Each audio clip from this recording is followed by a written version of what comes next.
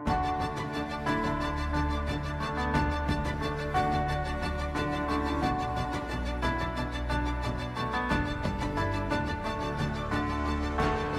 and salutations, travelers of the internet, and welcome to the Lit Round Table. I'm Joseph. And I'm Anna. We'll be your wise or not so wise mentors for today's audio adventure into all things storytelling. Hey there. Hello. How's it going? It's good. Good. You know what I'm excited about? What are you excited about? Not talking about The Hobbit. Yeah, that was a while. That was 3 whole episodes of just talking about one movie series. So yeah, It'll be good to break away and talk about something else. And man, are we talking about something else today. What are we talking about today? The Shakespeare of it all. Oh. I'm very excited. Oh boy. So is this going to be like Shakespeare's influence on fiction? Yeah. Little of that, I don't know. What's the plan? We'll just see where it goes. I mean, there are people that have entire degrees on studying Shakespeare. Cool. So this will be a very condensed version of... Sure. Like the Shakespeare of it all. But I thought it was worth talking about. Yeah, that'll be fun. Yeah. But before we get into that, tell me what you've been reading, watching, playing. Oh boy. So, that sounds way more exciting than it really is. So, still watching Critical Role. 117. Nice. How many are left? I don't know, but there's 141 total, and okay. We're recording this in the morning, and I'm not doing that math in my head. That's totally fair. But you're like within like... Oh, I'm close. 30. We're like getting into the last story arc. Nice. And yeah, I'm really pumped. So yep, still trucking through that. We've been reading Dragon of Autumn Twilight. Yep. Which has been cool. And I briefly, just for fun, I read the first chunk of the second book of Gentlemen Bastards. Oh. Which the title escapes me. It's something under red skies. Red sails under red it's skies, right there. Or something. Red seas under red skies. There you go. And it's intriguing. So I might keep going through that. Nice. Sorry, Great Hunt. The book that's been on my need to finish list for half a year. It'll still be there. It's okay. Yeah. Yeah. But I did recently start up an Audible subscription, so once I get another credit, I could just add The Great Hunt to the credit. It's really good. For Audible. And so my wife and I are planning on moving soon, and we are going to be probably in an area where we'll have to drive a ways to get to work. I'm super spoiled, and I only have to drive 3 minutes to get to work right now. Same. And so I will have more time on my hands for audiobooks or podcasts or that kind of thing. Yeah. So I'm hoping that I'll be able to do more of that later on. Anyway, also, did you get the manga that you said? I did. Yeah. So Anna said that she was going to Barnes & Noble the other day, and she was like, hey, what's the next Demon Slayer manga you need? And I was like, oh, I need number 11. And she got it, so I'm going to read that. Nice. Probably later today. Very nice. If not tomorrow. Let's see. Still playing the Lord of the Rings RPG. And I also read the first couple chapters of that Stephen King fantasy book, Eyes of the Dragon, or something. Oh. It's written in kind of a bizarre way. It's written like someone's telling a medieval storybook kind of, Yeah, you know what I'm talking about? I can't say that I'm surprised at all, because every Stephen King book I've read, I've been like, this is written in an interesting way. And I've read 2 of them. So I don't have a lot of experience, but... It's almost written in a way where someone would be reading it to you. Yeah. In an old dusty room. It's kind of spooky, Yeah. It's probably intentional. The prose is intentional. Oh, for sure. Yes. I would not... Stephen King is not one of my favorite authors, but I have a lot of respect for him. Yeah. He's not my favorite author just because his genre is not my favorite genre. Fair. But if... You'll have to tell me how this fantasy book is, because maybe that'll be something that I could, dip my toes into again. Yeah. Because I've read The Stand, which is a brick. Mm-hmm. Like, literally. Huge. A brick. Is it worse than Les Mis? Well, I don't know. Look at it. It's like the same size as my like complete works of Edgar Allan Poe. That's pretty like, huge. It's huge. And then I also have read Leighy's story. That one I've never heard of. It's real weird. I mean, fair. Yeah. But yeah, so you'll have to tell me. Yeah. What you think of it? Maybe I can borrow it. It's good so far. It's definitely different though, but yeah. Nice. So, and I'm still kind of playing Skyrim. The thing is, since Hope and I are moving, that like has also taken a lot of mental bandwidth. So I have not, like in the evenings, I've usually just been turning on Critical Role because it's like mindless. And you can do other things. I can just zone out.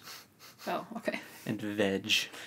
So you're not or like scroll like Reddit or something at the same time, and like it's. Yeah. So that's me. How about you? What have you been doing? Let's see. I'm going to start giving you like the actual volume number that I'm on My Hero Academia. Okay. Well, I did that for Demon Slayer, so. Exactly. So I was like, I'm going to do that too. I'm on 15. Oh, cool. I read 13 and 14 this weekend, mm-hmm. and I will probably finish 15 today. Cool. Because it's getting real juicy. And I am also, what else am I reading? I'm drawing a total blank. So for book club, we're on The Silver Chair now. So I'm making my way through that by C.S. Lewis. It is, once again, not one of my favorites. I don't hate it. I don't dislike it. It's just not like... It's just very different from the ones that I really enjoy. Which is funny, because I think Silver Chair is Hope's favorite. No, Voyage of the Dawn Treader is her favorite, which is also not one of my favorites. Oh. We've talked about this. I guess I mixed She up. and I have. I mean, okay. Not you and me. You've probably talked to her about it more recently. Yes. Unless I misunderstood her. But No, that sounds right now that you say it. Yeah. But it's not that... I can't put my finger on why they're not my favorite. They're just not... It's not the Pevensies. Right. It's not the Pevensies. Mm-hmm. But like Voyage of the Dawn Treader, there are like some of my favorite Aslan moments are in that one. Mm-hmm. But it's just the overall shell of the story is not my favorite. Yeah. So, but that doesn't mean it's not valuable. So, and the kids are really enjoying both of them. So maybe it's just me. It's probably a setting issue. I love that is like a running bit now. Even in like, we'll be watching a show, and you're like, "Wait, what? What's happening?" And we're like, "Anna, it's okay. It's just the setting. You're just not getting the setting. It's fine." Yeah. So we are watching Attack on Titan now, and there was a scene. There was an episode where there was a flashback, and I didn't realize the flashback had ended, and we were back in the present time. Yep. Which I will still defend, honestly, because there are two characters that look fairly... Like, past version of that character looks similar to present version of this other character. And that's why I was confused. Sure. Yeah. It makes sense now. At the time. And I corrected the issue within, 3 minutes. Sure. Like, it wasn't like we finished the whole episode and I was like, that was all in the past tense. That's true. It was pretty quickly resolved. You figured it out. Yeah, so Attack on Titan, which is another anime, for those of you that don't know. Mm-hmm. And I feel like I'm reading other things. I finished Kristin Hanna's The Four Winds, which is more of a literary fiction. I remember you mentioned that last time. Yeah. I am going to listen to Shadow and Bone on Audible. I've decided to get through that. Cool. So, I think I've just been reading a lot of manga, so that's all I can think about right now. Fair. But I'm watching, finished Loki. Oh, me too. That was I forgot about that. A ride. Oh, and I watched Bad Batch last night. Sorry. I haven't watched the latest episode of Bad Batch yet. It was continuation of the Ryloth stuff. Which is awesome. Mm-hmm. Super excited to see more of the Syndulas. Mm-hmm. And Oh, I started watching Cells at Work Code Black. I've not seen that. It just aired this year. But is it on Netflix? No, it's on Crunchyroll. Okay. And so I'm watching it dubbed. Sinner, but okay. No. I'm just kidding. Wait, no. Sorry, I'm watching it subbed. Okay. It's early. I'm tired. We don't normally record in the morning. Also, I haven't eaten yet today. It's just, yeah. It's subbed. So, it's just been fun. And I also started watching The Seven Deadly Sins, which is an anime on Netflix. I've seen that come across my recommended page so many times, but I've never actually started it. I've only watched 2 episodes. So I'm kind of on the fence about it still. But does it have a big muscly mustached man with an axe? Not yet. Okay, let me know if that comes up, because I've seen that on YouTube before, like pictures of him, and feel like it's from that. I think he's one of the 7 deadly sins, but like at least for this first part of the story, they're just trying to find them. Oh, okay. So like it's a search and rescue, except not rescue, just search. They're just fine. The 7 deadly sins are fine. Okay. You heard it here first. Anna says the 7 deadly sins are fine. Oh, no, okay. So let me explain a little bit of. Oh, that does sound bad. That's not what I meant. Okay, so the like premise of the story. They're characters, right? Yes, they're characters. Yeah. Of my understanding is that it's set in this kingdom where there's there are.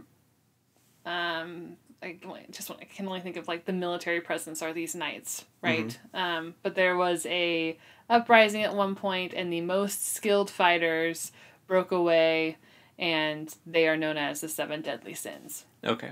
And they have like special abilities kind of related to whichever 7 deadly sin they're associated with. But they're not like literally the embodiment of that sin, right? I don't believe so. Okay. They're just people that have like latched onto a shtick. Yes. Like, okay. I believe so. Okay. With my 2 episodes of watching. Mm-hmm. Yes. So like right now, we have Wrath so far. Okay. But he does not look like you would expect Wrath to look like at all. Fair. So that's all I'm going to say about that. Because it's kind of, it's like, I don't want to spoil the end of the first episode. Okay, no, it's fine. But, so it's like, so it's entertaining. Yeah. And the animation is really fun. Cool. But I'll have to check it out, because I think Hope has mentioned wanting to watch that too, so. Yeah. I'll have to look at it. So, when I say the 7 deadly sins are fine, I just mean they don't need to be rescued. Like, they can take care of themselves. Mm-hmm. But they're, like, hiding out. So. Pretty cool. There's a talking pig. That's always fun. Yes. You gotta love a talking pig. Yeah, and he's funny. She's funny? I don't know. It's funny. They're funny. Yeah. Yes. So, yeah, I think that's... I'm drawing a blank. I'm sure I'm watching or reading something else. I just can't think of it. So. That's fair. Happens. Yeah. Cool. In fact, I know I am, and it's driving me crazy that I can't put my finger on what it is, but that's okay. It's all good. All right. Well, now you get to talk about Shakespeare. So. Yeah. Okay, so Shakespeare. Before we get into it, what is your like comfort level with Shakespeare? Like, what's your exposure? I have, I read Julius Caesar in high school. Okay.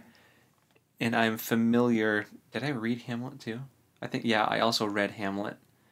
Those 2 I'm most familiar with. Okay. And Did you not have to read Romeo and Juliet? No, not yet. Wild. If I had been like a year later, they would have made me. Okay. Or earlier. I don't know. I fell on this weird off year where like they weren't actually requiring it for the year that I was in that English class. And I like totally slipped under the Romeo and Juliet radar where I did not have to read it. So but I'm familiar with the story. Sure. And I often lump Oedipus into Shakespeare in my mind because I read that the same year that I read Julius Caesar. Okay. And they were both a hardcover book in really difficult to read English with explanations of what the words meant on the opposite page. So like I hardcore associate them together in my mind, but I know Oedipus is not Shakespeare. Right. But it is a play. It is a play, and it is a tragedy. Mm-hmm. So very similar vibes, in my defense. Yes. Yeah, no, I think that's fair. And I'm, like, I know that there's, like, a thing with Macbeth and, like, theater and, like, bad juju. Mm-hmm. And I know that, like, King Lear is a thing. Mm-hmm. And I know that Ian McKellen played King Lear. Because I own the DVD and you've seen the cover of the DVD. Uh-huh. Okay. And I know that Shakespeare was not really appreciated in his time. Okay. Is that correct? Or maybe not as much as he is now. He has had a long-lasting impact. Yes. Is he like the Van Gogh of theater? Was he? I hadn't thought of it that way. I suppose you could say that. So right off the top, let's just I'm going to like put a disclaimer for those of you that are like hardcore Shakespeare fans. I am aware that there is some debate on whether or not Shakespeare is the actual author of his plays or if he plagiarized them. What? Yes, it's a big topic. I didn't know that. What? But for our intents and purposes, we are not going to get into that because everyone knows it as Shakespeare. But wait, can we dive into that someday? Okay, sure. I'll have to do more research on it. Because what? I'll have to do more research on it before we can do I will that. lead the next one, and then the one after that, you can talk about how geez. Shakespeare is. I want to talk about the Shakespeare conspiracy theory. Okay. Okay. Okay. You shouldn't have even mentioned it because now. Well, I just didn't want to. I didn't want to go through a whole episode where we're talking about Shakespeare and like how magnificent he is, or whatever, and not mention that it's possible that he wasn't the actual writer. So he could have been a total scumbag. Yeah. Who plagiarized all of it. Yeah. Wow. But it's more. But maybe not. Right. Yeah. But maybe did. Okay. But for today's episode, we're going to assume that Shakespeare was the author and okay, has received his just desserts and okay, yeah, is respected. There's also a really gross one about like a meat pie made out of people. Which one's that? Are you talking about Sweeney Todd? No. Like, as revenge, this person... Oh, what is it? It's like a really super messed up Shakespeare play that I can't remember what it's called now. Well, you keep talking while I look it up, because okay. It's real. Okay. Well, while you're looking that up, let me explain my history with Shakespeare. So, in high school, I had to read Romeo and Juliet. We also read Hamlet, and then I think Henry VIII. No, not Henry VIII. Julius Caesar. We had to read in high school, and our high school put on a Shakespeare play every year, at least once, and I went to all of those, and so I've seen The Tempest and Twelfth Night, and several others. And then in college, I had friends that put on Shakespeare plays every spring or fall. Sorry, guys, if you're listening.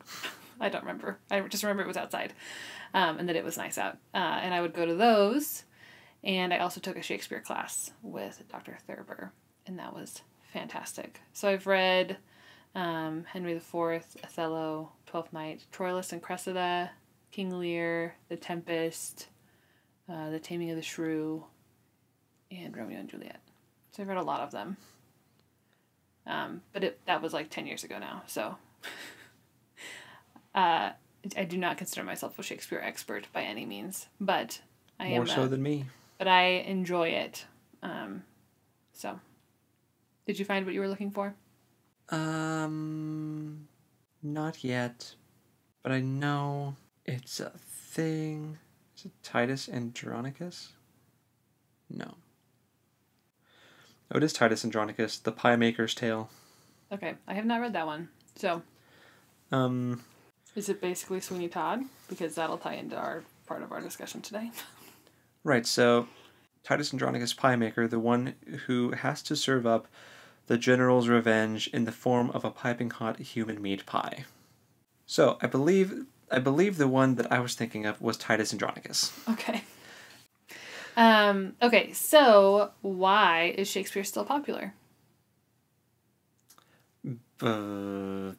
Because... There's a lot of reasons. Well, let me tell you. I mean, do you have a guess? I have bullet points, but I was just... I would say because some people are masochists and like to have their heart broken. Okay. And they're gluttons for punishment, and some of his stories are just... You're, like, emotionally abusing yourself by reading it. Okay, you're going in a direction I wasn't expecting. Which is fair. But okay. also... I mean, some of the monologues are famous, and... They're called soliloquies. Sure. The characters are, I think... I mean, not all, obviously, but a lot of the, like, really famous characters have a lot of depth. Mm-hmm. Yeah. So one of the big reasons are the realistic characters. Now you may say to yourself, they don't seem that realistic, but they have very real flaws. And, like, real emotional responses. Yes. And they have real strengths. And the inclusion of those soliloquies allowed the, people that were viewing the plays, we read a lot of Shakespeare now, but it is meant to be viewed and watched. But those soliloquies give the audience an opportunity to understand what's happening inside the character, which that was not necessarily a common trait in theater prior to that. So we actually probably owe a lot of thanks to Shakespeare and how, like, things are written nowadays, as far as, like, understanding what's happening inside the characters' heads instead of just, like, seeing the, like, robotics of going through a day in the life. Yeah, we actually get inner dialogue now. Mm-hmm. Interesting. Yeah. His early plays were primarily histories, which are not the most popular ones now, but they offered clear commentary about the current political atmosphere. Interesting. Yeah. Which I think got him into trouble sometimes. Sure. I'm sure it did. Yeah. He also uses verse, poetry, and drama, and, like, ties all three of those things together, which I would argue a lot of modern writers try to accomplish with varying degrees of success.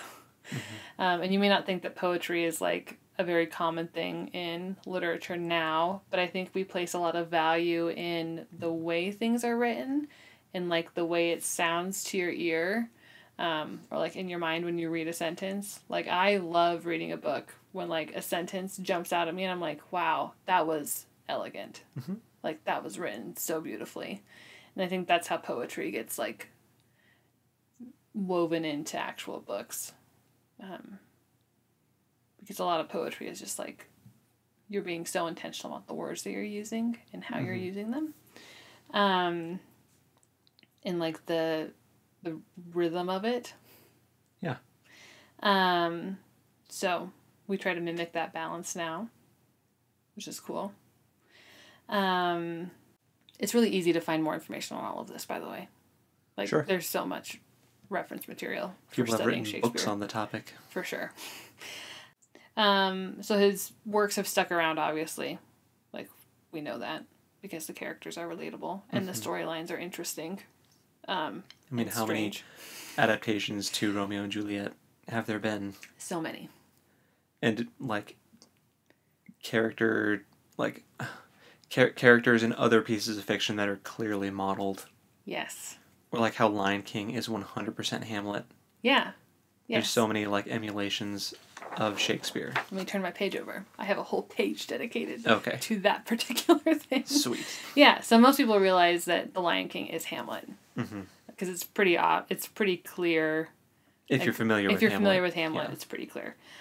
So where else are Shakespeare plays rehashed? So Thor Ragnarok. Ragnarok? Well, yes. Not like in the full capacity, but it includes a play within a play. When Thor gets back to Is it Ragnarok? No, when he gets back to Asgard Thank and you. Loki's impersonating Odin, Yes. and they're having a play. Yeah, Yes. you're right. Describing, like, the play is reenacting Loki's, like, rise to power, basically. And that is like a big staple in Hamlet, because Hamlet hires actors to put on a play that incriminates his uncle for murdering his father. So that's funny. Yeah. I never thought about that. Yeah.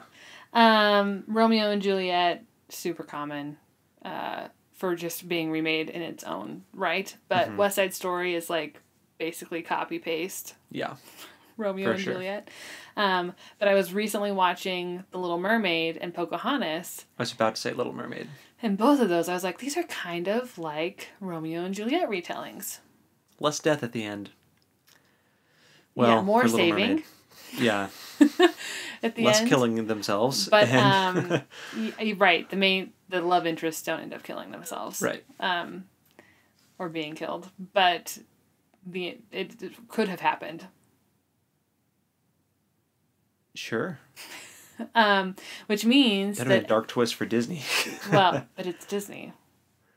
They kill people all the time. Cocoon was murdered. Not usually the flagship character, though. Well, no. Like if Rapunzel had died at the end of Tangled, that would have been a big deal. Well, okay, funny you say that about... Okay, so Little Mermaid, in the original version, she, like, cuts off her legs and dies. I think. Like her human legs? Yeah. It's like a way more... The original version of Little Mermaid is 100% more disturbing. I'm sure it is. Just like the real version of Pocahontas is 100% more disturbing than the Disney version of it. And Snow White. And yeah, all Rapunzel. of them. Disney has made them way more palatable. Yeah.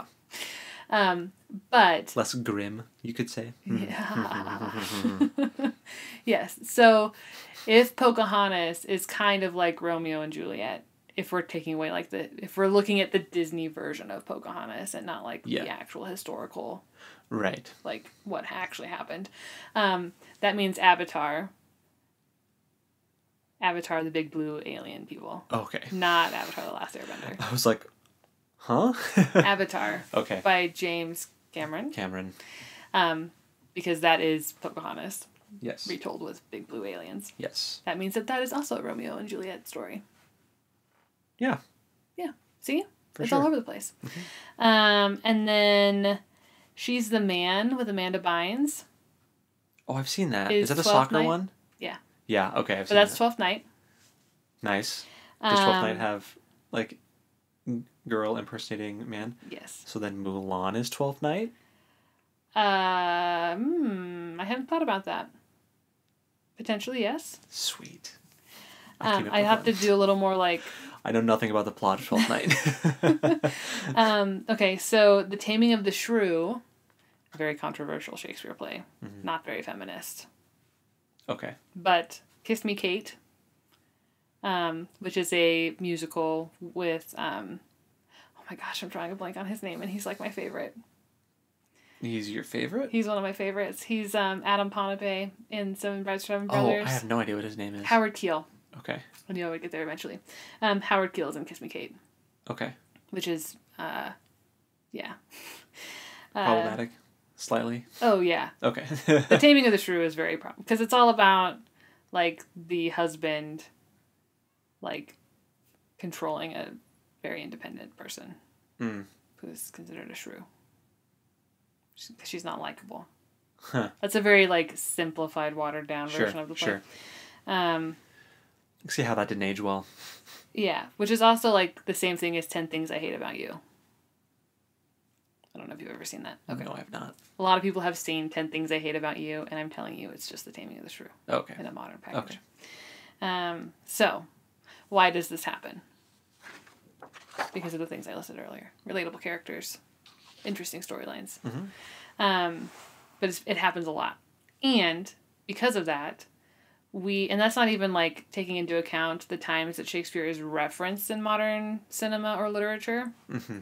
Like, Star Trek is like notorious for quoting Shakespeare and like Picard riffing. Picard does it all the time. The Wrath of Khan, I remember watching that and being like, wow, there's a lot of Shakespeare references here. Khan quotes Shakespeare all the time. Mm-hmm. Yeah. Captain Ahab from Moby Dick is considered like a Shakespearean tragic character. Huh. Because I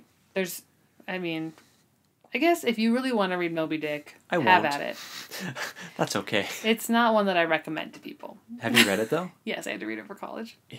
And I actually read it. Gross. Because we had to do, like, weekly, or, like, homework on it all the time. Call me Ishmael. Yeah. But it has a ton of, like, soliloquy-type inner monologue things for Captain Ahab. He's very tormented, which is why he is often referred to as a Shakespearean. I mean, he's obsessing over catching this whale. Yes. Yeah, he's tormented. Yeah. Anyway. I don't want to spend a lot of time talking about Moby Dick. Okay, that's a whole other topic. Yeah.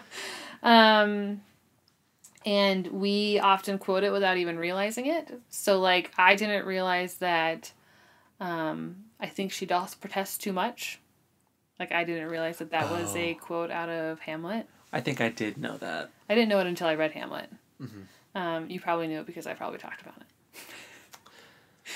Yeah, that's fair. As a senior in high school. Because I just remember, like, thinking that quote meant one thing. Like, oh, she's protesting, and she actually, like, likes that person, and blah. But it's actually like, oh no, the queen is aware that her current husband, who is the brother of her former husband, murdered her husband. Like, it's way more sinister than just, like... Yeah. Yeah. Oh, she's complaining. That must mean that, whatever, you know. Yeah. And, like, a lot of... Well, Shakespeare created a lot of words that... Right, I was going to ask about that. Like, he invented a lot of words that aren't used, like, anywhere else, right? Right, but they're used all the time now. Right. Like, they were new, though. They're a very active part in our current lexicon. Yeah. Which is... Are there any examples? I think the most... Like, the one that's sticking out in my brain the most is important. Important? He invented the word important? That blows my mind. Yeah. Yeah, there's, like, you can look up lists of words that Shakespeare invented and your mind would be blown. I didn't bring any of that with me because I wasn't expecting to get into that. Because using the word import, like, this is a vital import, like, that was normal, right? But he just turned it into important.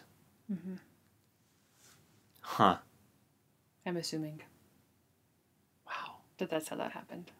Well, if anyone has any other examples of words that Shakespeare invented that we currently use. So when we revisit Shakespeare and talk about his potential conspiracy theories, I will bring a list of words. Okay. Or maybe next week I wasn't expecting to get into, like, what exactly, like, next which podcast. Words. Not next week. Yeah, next podcast. You did the thing I always do. I did. I'll bring it. I'll bring a list and we can quickly go through some of those. Cool. Fun. Yeah. And I feel like I'm getting like really fascinated with the things that you did not expect to go. Yes. Actually, like, he invented words? Like what? Or what? He might not have written them? Yeah, you are. The two things that you were not prepared to dive into are the two things that I'm latching onto. Which is fine. I suppose we could pause and I could go funny. research and then we can come back to it. Fine. But, I just find it amusing. One of my favorite things about Shakespeare is the inclusion of the character Falstaff. Have you heard about Falstaff? I've heard the name. Which play is... What are they from? This character is in multiple plays. Oh. And he plays the role of the fool. Oh, okay. So, the jester. Yes. But... That's probably a trope that Shakespeare started, having jesters. Probably. I don't want to give him too much credit, but okay. It's very possible that he's the origin of that. But the Falstaff character in particular in Shakespeare often offers the most poignant commentary on what's happening in the play. Like, he'll be off to the side, kind of a casual observer, and then he'll interject and say something that's, like, super significant and very wise, which is a nice juxtaposition, because this character, when you look at, like, I'm thinking specifically in King Lear, like, you have the king and his 3 daughters, and then you have Falstaff, who is just, like, the kooky jester. Yeah. Yeah. Not a significant person supposedly in this storyline. But he will be, like, the most honest, like, explanation of what's happening. Which is really cool. Yeah. And it's very, like, this juxtaposition is critical in the storytelling. And it also is, like, very thought-provoking for the viewer. To, like, have that. I feel like that's kind of a trope where the character that you've kind of underestimated as far as, like, mental capacity or wisdom will, like, chime in with something really insightful and kind of take everyone off guard. Yeah. I can't think of any specific examples off the So top I'm of my head. thinking of, like, in The Hunchback of Notre Dame, the Disney version. Sure. The Joker is kind of like the... Oh, yeah. He's the narrator, essentially. Yeah. Which you could look at Falstaff as the narrator of a lot of Shakespeare's plays. It's the way he interjects. Yeah. It's cool. Yeah, it was really cool. We had, in my Shakespeare class, we spent a lot of time talking about Falstaff and his significance when he would pop up. We'd be like, oh my gosh, it's Falstaff. He's here. Again. Falstaff. Is it the same name in all the plays, too? Sometimes it's the Fool, but it's the same character. Okay. That's funny. Yeah. I mean... He gets around. Yeah. Same character. I don't know. What are the time frames of these plays, though? It's not actually the same character, but it's the same name, what if fulfilling it was? the same role. What if Falstaff is Well, the histories take place over, like... And I don't know that Falstaff's in all the histories or not. I'm just saying Falstaff is immortal. That's the conspiracy theory that I think Dr. Thurber would love to read an essay where you make that claim. Yeah. Yeah. He's like some immortal deity, probably some kind of chaotic fae or something. Like. Sure. Yeah, I don't know if he's in Macbeth. I haven't read Macbeth. Puppeteering. But Macbeth would be the play where chaotic fae would for sure exist. Sure. Is that Scotland? Yeah, for sure. Yeah. Or maybe Shakespeare is Falstaff. Yeah. You could totally make that argument. He's poking fun at himself, making himself the jester. I think my impression is that Shakespeare probably took himself pretty seriously, but... Fair enough. Or maybe he was trying to tell us that he's a charlatan because he didn't actually write the plays. And that's why he cast himself as Falstaff. Maybe. The court jester. Again, another great essay topic. You should go back to college for literature and just study Shakespeare. You would have so much fun. Are you loving these hot takes that I'm spitting out? No, they're great. I mean, I'm pretty sure that... Sorry, creaky chair. I'm pretty sure that a lot of them came up in class. I'm sure they all already exist. But that doesn't mean that they're not worth you exploring. Sure. So have at it, dude. Cool. Yeah. Just because somebody else already wrote an essay doesn't mean that you can't research it yourself. No, yeah, totally. Yeah. I would reference those other essays. I'm just saying I might not surprise anyone. Well, who knows? It depends on our listeners and how attuned they are to Shakespeare. Whether That's or not fair. That's fair. They're feeling shocked. Yeah. I think that Shakespeare is one of the most often translated pieces of classical literature. I think it's been translated into like most languages, which is really interesting. Isn't it like books that have been translated most often? It's like number one Bible, followed closely by Shakespeare. Yeah. Makes sense.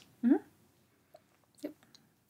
Which Shakespeare play is your favorite? Ooh, that's a good question.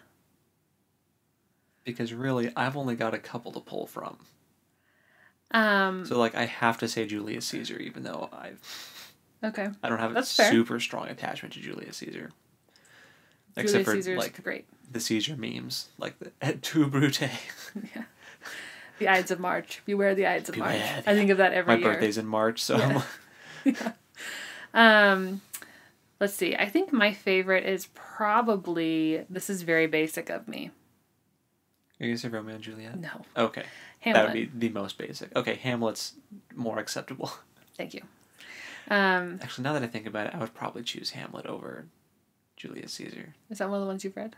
Now that I think about it, I have read it. Julius Caesar was the first one I read, though. Okay. So that one, like, sticks most in my mind. Mm-hmm. But I did read Hamlet, and I did have to memorize a good chunk of that soliloquy. Hamlet's third soliloquy. Yeah. The to be or not to be. Mm-hmm. I had to memorize the whole thing. I don't have it memorized anymore. I say, whenever I'm like... I can do, like, the first chunk. Whenever I'm preparing some sort of meat... Oh. That's like for dinner, and I've got like a dry rub. I'm always like, aye, there's the rub. I was like, where are you going with this? That's perfect. I'm like, I've got like a rub on like some steak or like some pork chops. I'm like, aye, there's the rub. Yeah, that's really funny. That's perfect. That statement just always struck me as amusing. I don't know. It's just such a bizarre, because we don't use that word that way ever anymore. There's the rub. Like, there's the truth of the matter or whatever it meant back then. Yeah. No, not very often. No one says that. I'm going to start saying it now. No one I know says that. I'm going to start saying it. Anyway. That's really funny. Yeah, I think Hamlet. And there's an Ophelia movie that I just saw on Netflix. I haven't watched it yet, but I saw it. I'm going to watch it. I'm very excited about it. It has Daisy Ridley in it. Oh, yeah, I've heard of that one now. That you mentioned it. I'll watch it and let y'all know if it's worth watching or not. Fair enough. But yeah, I really enjoy Hamlet and his character's journey. Mm-hmm. So. How about Midsummer Night's Dream? I have seen that one. I've only ever seen it performed by high schoolers.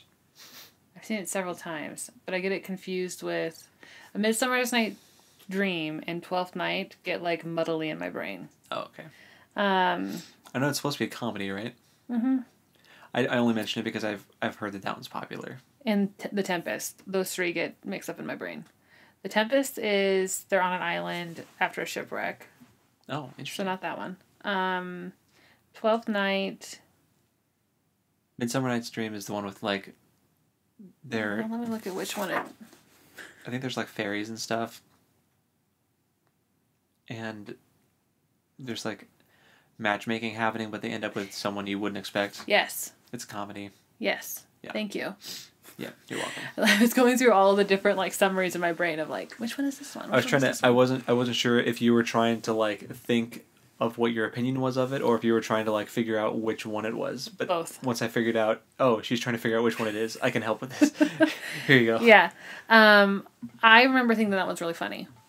And I think my college friends also did a version of that play. Cool. That's the one with Puck, right? Yeah. Yeah. That sounds familiar. It has like, and there's twins in it? Question mark. That also sounds familiar. Yeah, that one's fun. Fair enough. It's funny because the comedies are usually like a very limited cast in a small space. You know what I mean? Yeah. Like The Tempest, like they're on an island. There's like 3 people. Yeah. Maybe more. Not very many people. And Gilligan's Island. Yeah. Is emulating Tempest. I suppose you could definitely make the argument that it has taken the bones of Tempest. Lost? Oh, gosh. Lost. That is something my brain was not expecting to think about today. What a mess. We should talk about that sometime because I haven't seen the whole thing. You haven't? No. Oh, man. But I'd totally be down for you to... I don't think I'm going to watch it. So okay. You can spoil it for me. We can talk about all the mini plot issues in Lost. I haven't watched it in a very long time. But... Fair enough. Yeah, we could definitely talk about Lost. There's a lot to talk about there.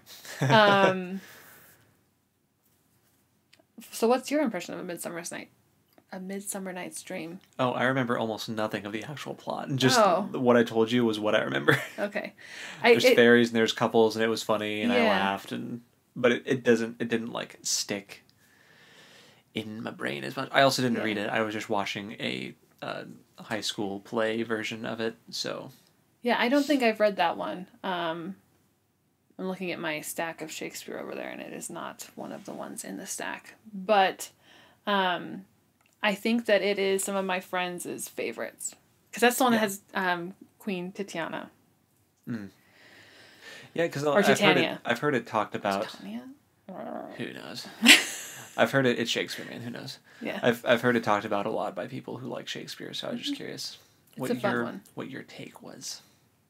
It is a fun one. That's my take. Cool. I definitely gravitate more towards the romantic tragedies, which is Hamlet and Romeo and Juliet. Because you are one of the King Lear. Gluttons for punishment. I like the way that Shakespeare looks at the human condition. Yep. Which is not to say that it doesn't happen in the comedies too, but the way he does in the romantic tragedies are really insightful. I think You're laughing at me. I think it's really well just because there's like a stereotype with the hardcore Shakespeare lovers, you know, where they're like, I don't know, almost kind of hipstery about it. Oh no, I'm not. And like, are you getting the impression that I am? No. Okay. No. Okay. Well, I don't lump you in with that group. Okay. Like, you know, you're knowledgeable, but you're not like, I don't know the word I'm looking for. You're not super like entrenched. Right. But I appreciate it's how the information and knowledge of Shakespeare has influenced my ability to look at other pieces of fiction and other cinematic creations. Yeah. And its influence that it's had on creating story. Yeah, for sure. But, so what were you going to say about the Shakespeare hipsters? Well, I don't want to offend anyone, but the thing is, like, if you're in a group, so say you're like in a group setting, right? And you're all going around saying what your favorite book was. If someone said... Oh, of all time? Yeah. Oh, okay. If someone said a Shakespeare play, I would be like, pretentious. Okay, here's what my response to that would be. Okay. You're wrong. Because it's not a book, it's a play.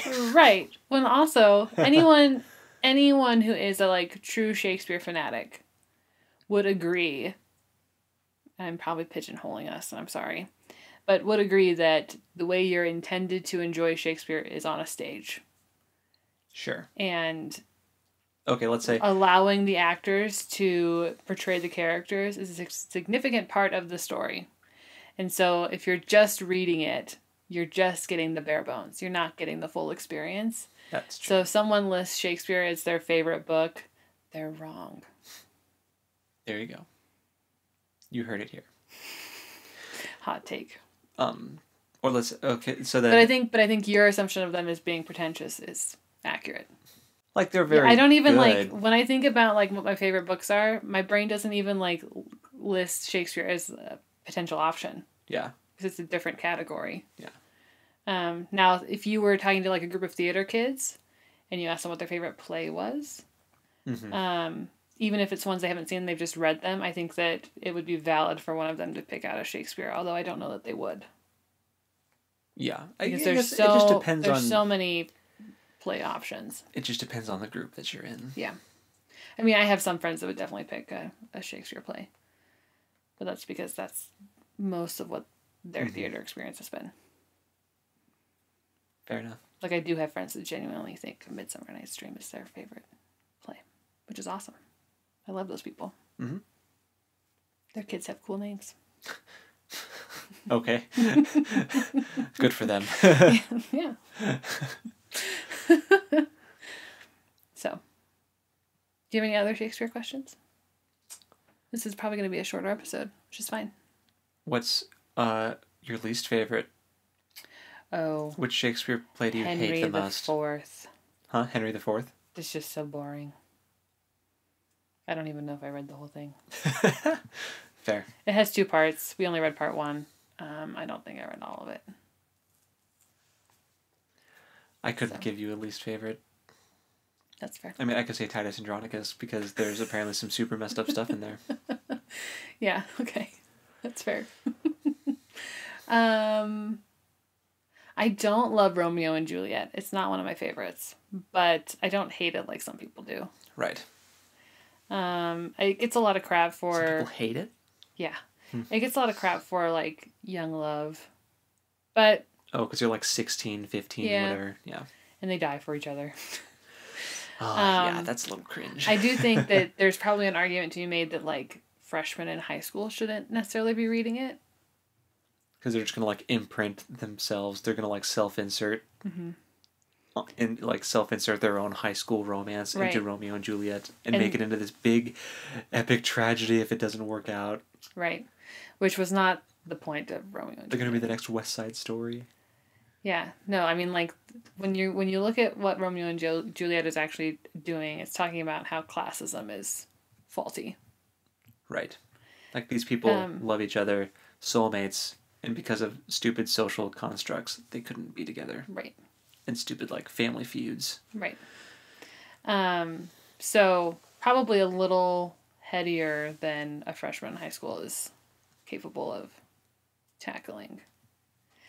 But I also think that's probably true of most Shakespeare. I don't necessarily think that freshmen in high school should be reading it. I used to think so.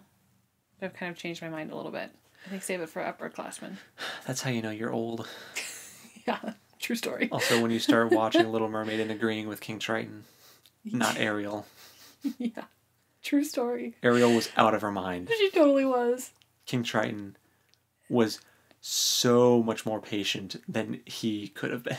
Right. I mean, she literally went to a sea witch. Yeah. And was like, yeah, give me legs. I can give away my voice.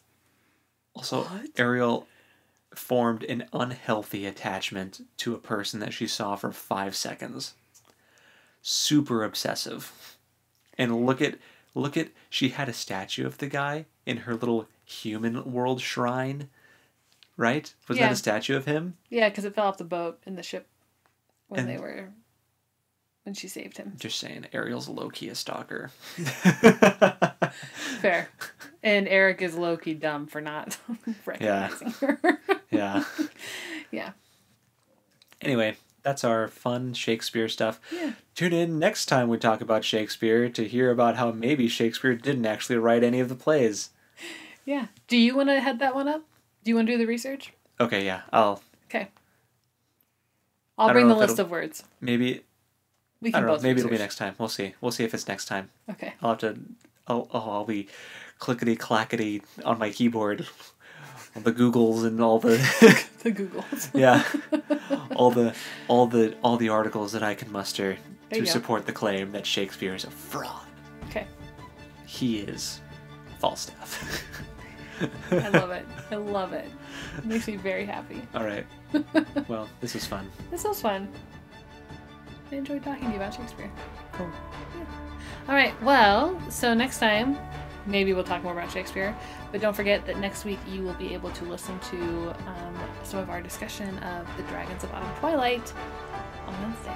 Yes. Because we have started that read through. Yep. So exciting stuff. You might be on to the second one. Yes. So. Yes. Yeah. All right. Well, go read something cool. And we'll talk to you next time. Bye. Bye.